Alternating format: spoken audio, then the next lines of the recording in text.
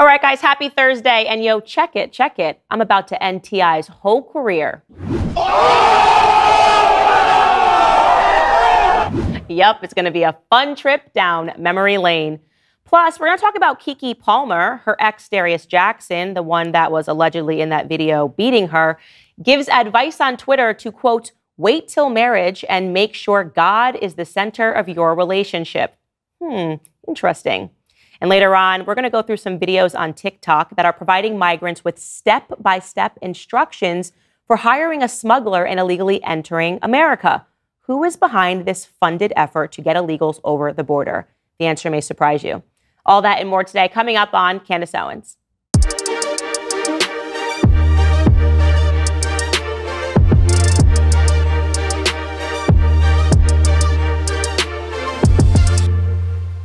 So there has very much been a vested media effort to make sure that Black America hates Candace Owens. And it's not just Candace Owens, by the way. It's to make sure that Black America hates any Black American who starts talking about conservative principles and realizes that there is an intentional effort to destroy Black America. And one of these ways, obviously, is through music. And I recognized this a long time ago. Back in 2019, I'm going to take you guys down memory lane in case you don't remember it. I got a phone call, and basically Diddy was hosting this summit, the Revolt Summit, and they wanted to invite one conservative onto the stage to talk about politics and, you know, everything that was at play that year. And of course, as a Trump supporter, Candace Owens was persona non grata in the Black community. But I was very encouraged to have been invited because here's the thing. When people say Candace doesn't do Black media, the truth is I don't get invited to do Black media because, again, there is an intentional effort to make sure there is a wall between conservative thoughts and the Black American thought process that's coming through them via the media. So I went down, I was so excited, and there were so many important things that I said on that stage. But rapper T.I. seemed that he was hell-bent on making sure that Black Americans hated me on that stage, back and forth. He created this moment. Take a listen. I want to be able to hear them. If you can't answer the question and you're just going to boo when I say slavery was all over the world, which is a fact, why are you booing a fact? Because you're making light of... No, I'm not. You're making light of the enslavement of people that look like us. You can't make light of that. That ain't nothing you breeze over. I haven't even finished the sentence. How am I making light of anything? You started with some bull. Okay. You started with some BS, he said, and the media had their moment. They had a way to make sure that people didn't listen to the rest of the conversation. They painted me as someone that got up there and defended slavery. Here's just one of the headlines that was written about me after that moment, but it was all over hip-hop media. T.I. drags Candace Owens at Revolt Summit. Which period was America great? Again, nowhere in none of these media pieces. T.I. destroys Candace Owens over MAGA and slavery talk. But nowhere was it what I actually said. Nowhere did they want Black Americans to hear the words that were coming out of my mouth. And I bet now Black Americans wish they did hear it. Take a listen to what I actually said on that stage that they never saw. Right now, the Black vote is the most important vote in the country. There's a very small window before our vote's not going to matter. These conferences won't matter, and us sitting here won't matter, because illegal immigration, if you're looking at the numbers, every new birth in this country, 60% of all new births are Hispanic Americans, and the Democrats are about, listen, you're saying, let me get to the point. I'm going to tell you what's wrong with it. I say illegal is the new Black because it's true, and there's a reason why they're advocating for open borders. Right now, our vote means a lot, but new births of Black Americans have stagnated. The population growth within Black America has stagnated. So the things that I pay attention to are the numbers. I pay attention to the birth rates in this country, which is why I'm pro putting something down to stop illegal immigration. So there it is. Obviously, T.I. was acting as a gatekeeper, and the Black media, and I don't even know who owns the Black media, was acting as a gatekeeper to that information. And now Black Americans are waking up to how true that is. This is now a problem not just for Black America, but for all of America. But particularly, as I said, it was going to impact Black Americans first. So take a listen to what Pastor Brooks was saying regarding migrants in Chicago on the news. Joining me now is Pastor Corey Brooks, CEO of Project Hood. Pastor Brooks, how utterly demoralizing it must be for these residents. What's going on? Is he a reflection of the way others are feeling? Well, he seems to be a reflection of what others are feeling. You know, Chicago is a microcosm of what's going on all across the country. We've been made a sanctuary city, and, you know, typically the citizens would have something to say about that.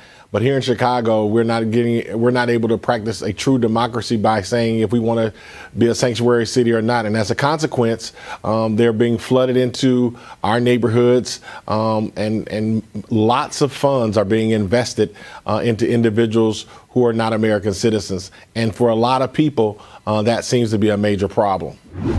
And he's not the only one. Some other gatekeepers are now acknowledging what I said 5 years ago, pretending that they care about the Black community when they don't actually care. They are just suddenly saying it because it's, like I said on stage, too late.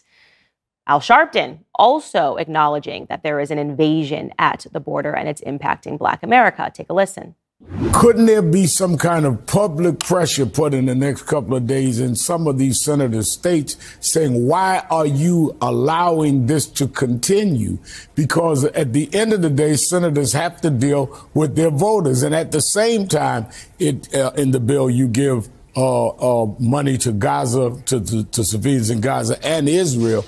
But the border, I mean, we're looking every day at the invasion of migrants, and they're playing a time game with politics on this. Everything that you're seeing, of course, is just acting. Al Sharpton knew the information that I knew then, but he wanted to wait until it was too late so that he can pretend that he, in fact, represents the voice of Black America. So take a look at this. Yesterday, rapper Meek Mill tweeted this. I watch Candace Owens all the time, too. And it seems that for the first time, Black Americans are beginning to listen to what I am saying. I'm noticing that they're sharing clips, that they're saying, oh, she's suddenly starting to make sense. No, I've been saying the same thing since the very beginning, since I appeared onto the scene. You just weren't allowed to hear it. And it's time to ask ourselves why that is. Why is it that Black America is prevented from being allowed to actually advance?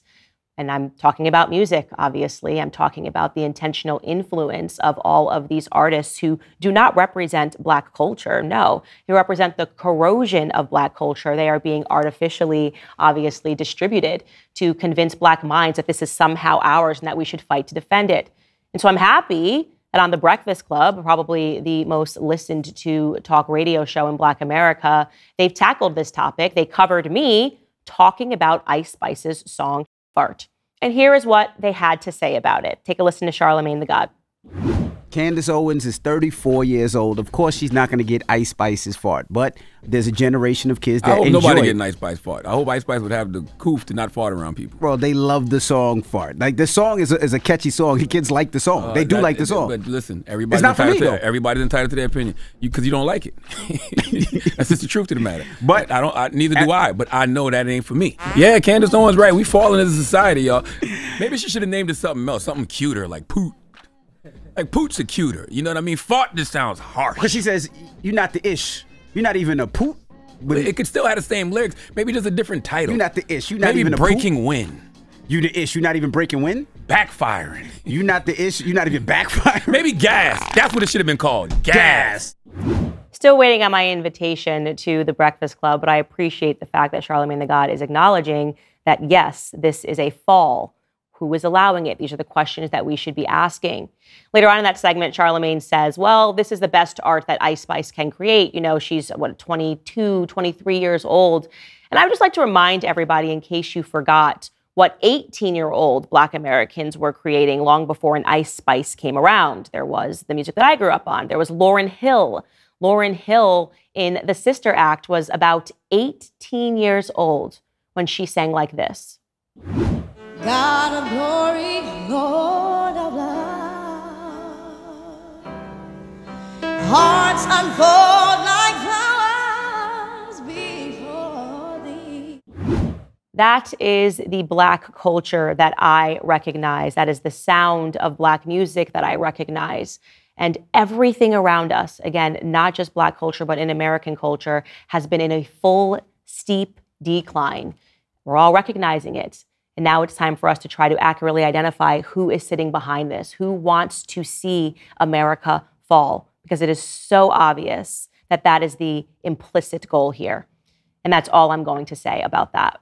Sleep is the foundation of our mental and physical health. You must have a consistent nighttime routine to function at your very best. So if you're struggling with sleep, you need to check out Beam. Beam's Dream Powder contains a powerful all-natural blend of ingredients, including magnesium L-theanine. And it's not just your run-of-the-mill sleep aid either. It's a concoction carefully crafted to help you rest without the grogginess that often accompanies other sleep remedies. Several people on my team use Beam's Dream Powder and are always saying how great it works. Today, my listeners get a special discount on Beam's Dream Powder, their best-selling hot cocoa for sleep with no added sugar. Now available in delicious flavors like cinnamon cocoa, chocolate peanut butter, and mint chip, better sleep has never tasted better. Just mix Beam Dream into hot water or milk, stir or froth, and enjoy before bedtime. If you find yourself struggling to sleep, give it a shot. If you want to try Beam's best-selling Dream Powder, take advantage of their New Year sale. For a limited time, you'll get 40% off when you go to shopbeam.com/Candace and use code Candace at checkout. That's shopbeam.com/Candace with my promo code Candace for up to 40% off your order. Okay, now it's time for some topics du jour. Before we get into our first topic, I want to remind you to hit the subscribe button to this YouTube channel. We are on the road to 3 million subscribers.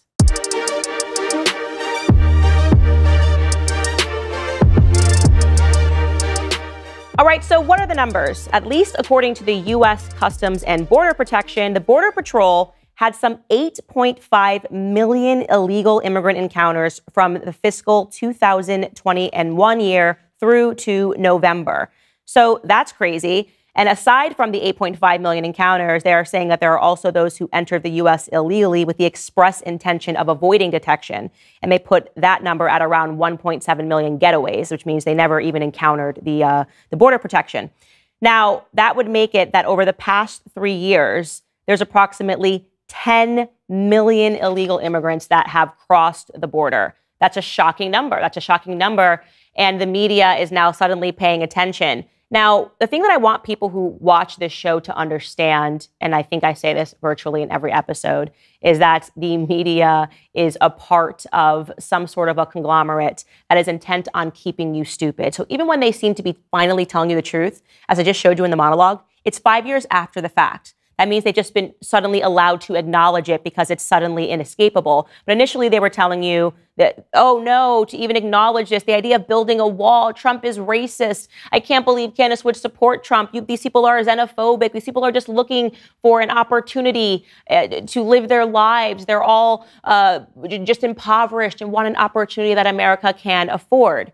So when you suddenly see the media embarking on telling you what's actually happening in America, it's just because they got the orders that say, okay, now you can say what's happening because it's too late. What are we going to do now? Who cares if 60 Minutes goes down to the border now after there's been 10 million illegal crossings and they're going to pretend that they're doing real journalism? These are all actors. These are bought and paid for actors. In my view, coming directly from the CIA and Operation Mockingbird. These people are trained to pretend that they are giving you information. So watch this clip that is now on 60 Minutes. This just was from last week. Apparently 60 Minutes is now interested in investigating what's happening on the border. But they are telling at least the truth that illegals are getting instructions on how to cross the border seamlessly. Take a listen. We wondered how all of these migrants knew about this particular entryway into California. The answer was in their hands. Oh, you learned on TikTok. Yeah. Posts we found had step-by-step instructions for hiring smugglers and detailed directions to that hole we visited. We were struck by just how orderly and routine it all seemed. We were struck by just how orderly it seemed. Oh, we're just investigating this now. No, you are working with the Biden administration. You guys have gotten the numbers that you wanted to get over the border, something like 10 million. And now you're going backwards and pretending to do real journalism. But if you have been watching this show for years, we've been talking about how orderly it really is at the border. And what they haven't mentioned there, years ago, I had a young woman that was on my show. She went down to the border. I think it was back in 2018. And these are real IDs that I am showing you. She was showing the systemized process, how systematic it was, that they were receiving folders from the UN, from the United Nations, which was instructing them on what to do as they flew over. This was an actual boarding pass of somebody that was flying from another country to go to our border and to cross it, to drop their ID. She had an entire bag filled with them, as instructed to them from the United Nations, okay? So here is the question that I will ask now that people are starting to recognize that the concept of building a wall wasn't so racist. Why is there a well-funded effort regarding which the UN is a part of for our borders to be invaded? And this has been going on, again, for years. Donald Trump was the first person to say it. It may have sounded crazy when he said build that wall. It may have sounded, what is he talking about? But now every single person should recognize that this is real. There is a real invasion at our border. We don't know who is coming over into this country. And the Biden administration and their goons in the media are hell-bent on allowing this invasion to take place. So I wanted you guys to have that information since it seems that people are hearing it perhaps for the first time. And I want to move on here because there is something that I want to respond to. A lot of people, actually I shouldn't say a lot of people, I want to be real here. The majority of people recognize what I am saying about these new artists. It's nothing personal against these individuals like Ice Spice and like Sexyy Red, but rather to point to why on earth these individuals would be handed platforms, tons of followers, and Grammys for the non-music that they are making. Okay, you should not win a Grammy, you should not be up for awards if this is the kind of music that you make. Some people wrote to me in the comments and said, Sexyy Red supports Donald Trump, Candace, so look who you are distancing yourself from. This is a person who likes Donald Trump. You should be platforming this. And apparently I went and I dug up, and it is true that Sexyy Red was a Trump supporter, or is a Trump supporter, rather. This is her speaking on a podcast this past weekend with Theo Von from 4 months ago. Take a listen. Do you think more people are going to support Trump now in the hood or no? Yeah, they support him in the hood. Because at first, I don't think people was with him like they thought he was racist, saying little and, you know, against women. But once he started getting black people out of jail and giving people their free money, oh, baby, we love Trump. We need him back in office. Yeah, that, a little bit of free money goes a long way. We need him back. Because, baby, them checks. Oh, yes, them stimulus checks, Trump, we miss you. So two things can be true at the same time. Obviously, it is a good thing that Sexyy Red is standing up against the racist narrative that is always trying to stop Black Americans from voting against their interests. Obviously, a better candidate for Black America would be Donald Trump, which is why I supported him rather than the Democrats, who are hell-bent on destroying Black America via a ton of ways, welfare policies among them. And to be honest, my least favorite thing that Trump did was the stimulus package. So that's something that I would love to discuss and dispute with her. But also, Sexyy Red and the music that she distributes is harmful to Black America. What she represents is harmful to Black America. I am not going to say that because you vote like me, I am going to support the music that you are putting upon the youth in Black America. Can Sexyy Red change her mind? Can she become somebody else? I hope. This is what has always been my hope for Cardi B, right? That they actually recognize that they are being used to peddle filth to the Black community like drug dealers. And in case you don't recognize just how severe what I am talking about is, this is what has been making the rounds in the media over the last couple of days. Sexyy Red just had a baby. She literally just gave birth. And she decided to share some photos from her in the hospital and make some fun music while she was giving birth. Take a look at some of these photos. Yes, that is Sexyy Red, bent over, touching herself. Yes, obviously we have censored this photo of her with her legs spread in just a really disturbing manner. There's no other way to say it. This is actually disturbing. It should disturb you. There's something funny about this. This is crass. This is debased. This is no way a mother should act at all. But of course, this makes its rounds in the media. And what is the response to a young Black person that is seeing that this person is getting attention? What is the response to any young individual if they recognize that, okay, I can become famous and I can get quick money and my music will be distributed if I have no shame? Right? If I remove myself from shame, if I put my body all over the internet, if I'm constantly selling sex and I'm talking about drugs and hip hop, this is rot in the Black community. I will never support it. Doesn't mean that I have a problem with Sexyy Red personally. In fact, I'd love to have her on the show. I would talk to her about this because I think it's going to start with an awakening. All of these artists have to understand that they are being used. Hollywood is being used. And as I've said on multiple episodes, it is not just Black America. It is all of America. The music has become filth. There is an effort to make people stupid, to load them up with drugs, and to make it so that they cannot be successful. I am convinced that America has become a slave colony, and the purpose of which is just to fund endless wars and to not even be able to comprehend what it is that we are doing outside of our own borders. And by the way, those are just the still photos. She also released a video to go along with it. So this is Sexyy Red again from the hospital, having just given birth or about to give birth. Take a look. My baby dead. My baby dead. My baby dead. I'ma find that I ain't in the house fast. My baby dead. Bow, bow, bow, bow, bow. That's that booty meat.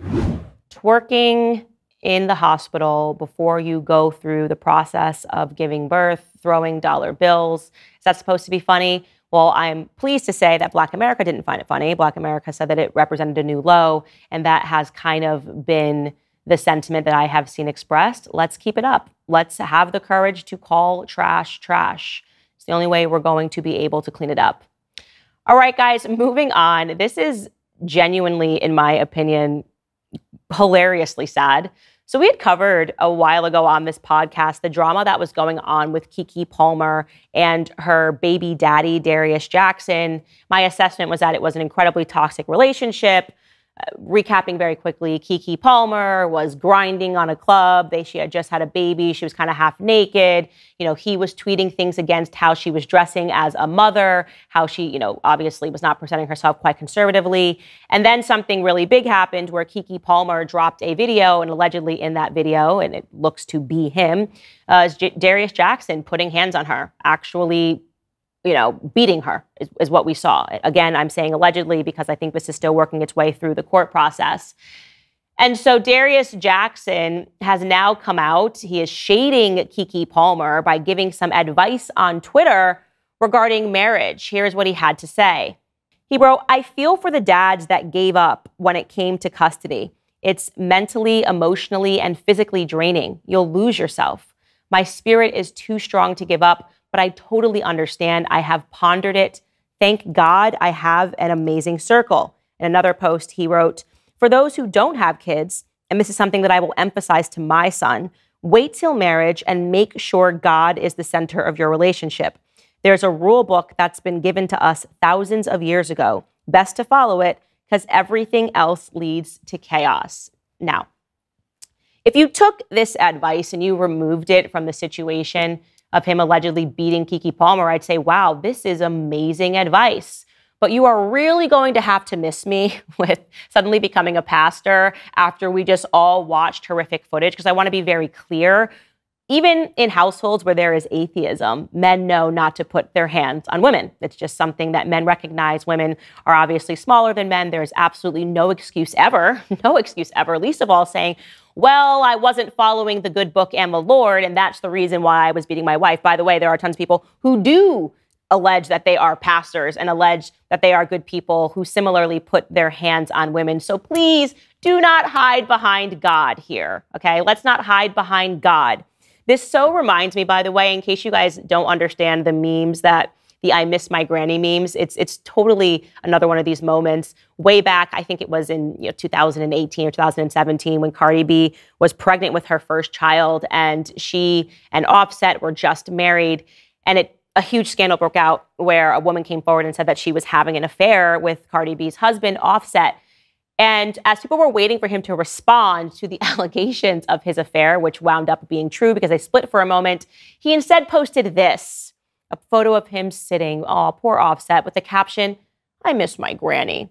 Oh, you miss your granny, Offset. You miss your granny after you've been caught cheating on your wife and who's pregnant. How amazing. You gotta love that when men do that. Oh, I want to talk about God now. I miss my granny. That's what's going on. No, you've done something for which you owe an apology for, a meaningful apology for, an explanation for to the public. So let's not turn into a pastor or turn into a man that suddenly misses his granny when you know that you have done things that are wrong, okay? It is such an act of cowardice. It's so obviously laughable. And I'll just leave it right there.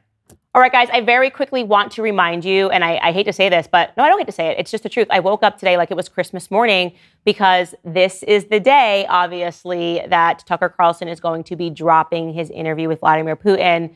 It has been insane, speaking of the desperation of the media to tell us lies, to look at all of the headlines and the publications that are already trying to brainwash people into believing that they should not accept anything that they hear in this interview. They would only be doing this if it was because they knew that something in there was something that they were trying to prevent us from hearing. The obvious conclusion being that we have absolutely no business being in Ukraine. We recognize that to be true without even knowing any details. It just doesn't make sense that Congress just keeps sending billions and billions of unaccounted funds over to Ukraine. We know this is some continuation of what we did in 2014. We installed Zelensky as president.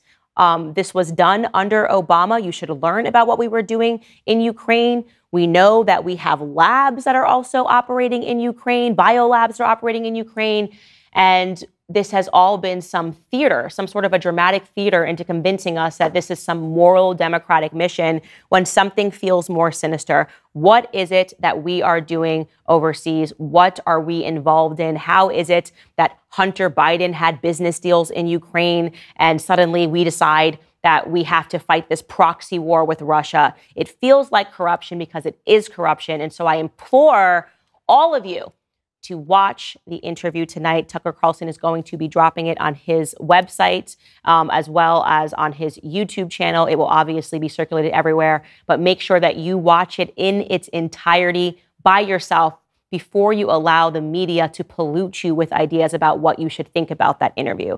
Take it with a grain of salt. You know, you're not watching it because you want to support Russia. You are watching it because you want to understand what is happening in your country. And there has been a lot that has been happening in the West that we have no understanding of whatsoever. So yes, ladies and gentlemen, stay tuned. And obviously we will be reporting on whatever it is that is said on this show tomorrow. All right, let's jump into some of your comments regarding episodes past. First, regarding that really bizarre article that was covering Bill Maher saying that he wasn't going to reveal the conversation he had with Kanye because he's a charming anti-Semite, but also he had a great time with Kanye, but trust that you can't see the interview. I don't like it. Drop the interview or don't say anything about it. Kevin McLaughlin writes, censorship is now a word like racism. Everyone throws it around and it's losing its meaning. Bill Maher is a private individual and can choose to air what he wants or not, and Bill has a right to broadcast what he wants.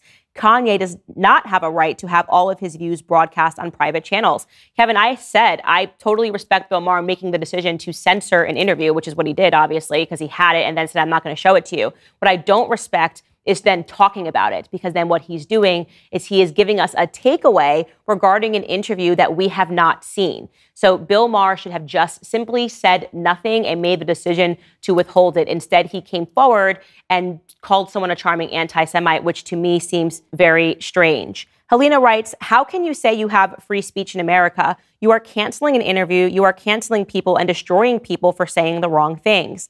I totally agree on that some things are better left unsaid, but freedom of speech in America is just something that sounds good to the rest of us. I watch from Denmark and agree on so many of your opinions. You are a kind of person I want to listen to. You call a spade for a spade. Yes, there definitely has been what I would say over the past few years, a recognition that they are constraining speech in America. I saw some other people that commented, that felt like what CNN does. And they're like, we're not going to air Donald Trump's speech, but we're going to tell you what he said. Like, his speech is so dangerous, we're not going to air it. But if there's anything important, we'll tell you what it is. And so that becomes almost a funnel, right? Which is why it has been so important for there to be media organizations, alternative media organizations, and independent voices who are covering these topics. And that's why they really, really, really wanted Twitter to go away. They wanted full control over Twitter because they never, ever envisioned a world in which they wouldn't control every single voice in media. And that is the world that we are now going into. And I do still think that we have free speech in America, but we are in the middle of fighting like hell to maintain it, is what I would say. Bernadette Green writes, censorship has been going on for a long time in America. Now it's more insidious. To get to the truth, I have to do deep investigations to only get a portion of the truth. As an African American, I have always seen America's hypocrisy, but now the brainwashing is insidious. And yes, I very much agree that it is a level of brainwashing. It is a psychological operation. They repeat things that simply are not true, and they expect people to just instantly believe the narrative. But people are starting to wake up to that is the main point. And obviously, this Tucker and Putin interview is going to be a huge contributor, I believe, to a mass awakening that what our media tells us simply is not what is actually happening, but rather what our state wants us to believe is happening. And my gut instinct is that it's the military-industrial complex that is controlling the media. And it's because it just is trillions and trillions of dollars being wiped away from the American taxpayer going overseas into territories. We don't know what's really happening. We're always just sold that we're fighting for democracy. And we have questions now. What really are we fighting for? How are we constantly fighting? Why can't we take a pause on some of that fighting? Is everything in America suddenly in decline, and you're telling us that we're doing amazing things overseas? None of it makes any sense. And I'm hoping that Tucker can assign some sense to it tonight. Regarding all of you who are watching from other countries, we have a ton of you writing.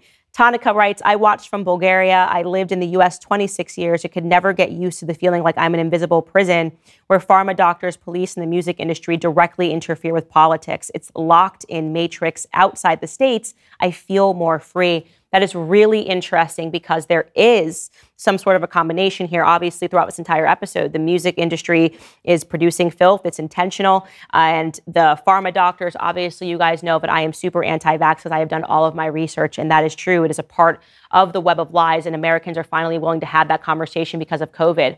All of this to say that there is a mass awakening happening in America. We are starting to recognize that we have been equally as propagandized as other nations may have been propagandized throughout human history. And I think it's a good thing. It's why I remain so optimistic about what's happening. Honest to God writes, watching from Sri Lanka, you help make things make sense in a world that doesn't make sense anymore. I'm always praying for you, George, and the children. Thank you, you guys. I always say keep up the prayers because I am convinced it is the only thing that is keeping me safe is that there are so many people around the world that are praying for my protection. And when people ask me, when they come up to me, what can I do for you? I always say, just pray. Just pray, because I am going to continue to fight like hell for truth. And hopefully people like Tucker Carlson will continue to fight like hell for truth. I know people are worried. What are they going to do to Tucker Carlson? Are they going to kill him?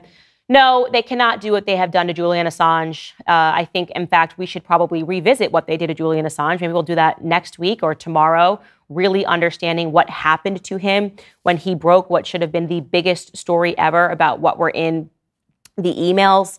And yeah, I don't know what they're going to do to Julian Assange. I think he's up for one last appeal, and they're not going to allow him to have it, in my view. But we'll talk about that more on a later episode, maybe tomorrow. Unfortunately, ladies and gentlemen, that is all the time that we have for today. But tomorrow is Friday, and it's going to be a great day. I'll see you then.